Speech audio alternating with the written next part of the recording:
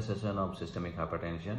As we all are aware that the systemic hypertension is one of the most common and very much prevalent disease worldwide, which is leading to increased cardiovascular morbidities as well as mortalities.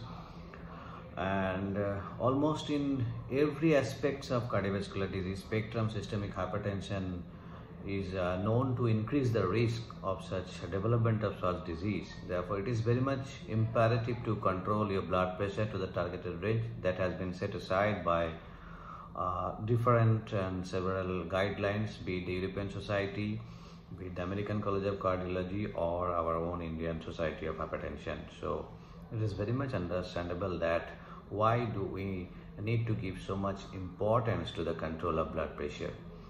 Well, to start with, we have to know that how do we define systemic hypertension.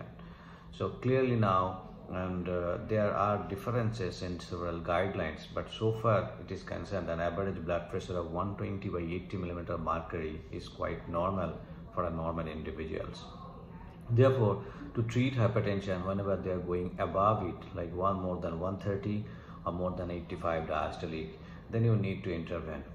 First of all, the most important thing is the lifestyle modification. That includes your decreasing the dietary consumption of extra salt, regular aerobic exercise, that is moderate to high intensity, that depends on your underlying cardiovascular disease spectrum also. It is not mandatory for everyone that you have to go for 30 minutes of moderate intensity exercise if you have any cardiovascular underlying disease. So it is always better to rule out any ischemic heart disease before streaming into such kind of intensive exercise program. But an aerobic exercise which is applied to moderate intensity, regular 30 minutes walk, that is very much important. Third important factor is to decreasing your fat content, that is obesity, then controlling your associated comorbidities like diabetes mellitus, dyslipidemia, along with any other hypothyroidism, any other comorbidities if you have.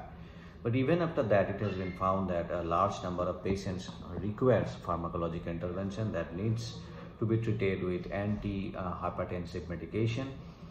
Nowadays, we do have a lot of medications which can perfectly control your blood pressure. You can achieve a targeted blood pressure without any significant side effects.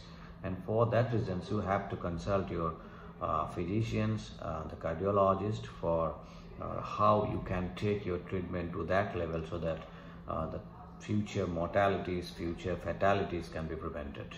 Okay, so in the next session, I'll be discussing about in details about the lifestyle modification and dietary chart, an extensive program that depends on what is your body weight and the comorbidities. But so for now, till now, goodbye. Thank you.